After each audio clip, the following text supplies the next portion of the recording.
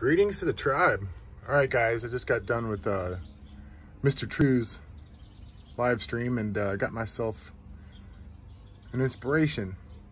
I am taking the ashes up to Crazy Horse Memorial Monument this weekend. I'm leaving tomorrow, headed for the Balderson Ranch. So I got the idea, if anyone's in that area, South Dakota, why don't we meet up at a campground somewhere and have a fire that night? Sounds pretty good to me. I don't know, what do you think? Let me know in the comments. You all got my email. Don't forget to check out my Patreon. Peace.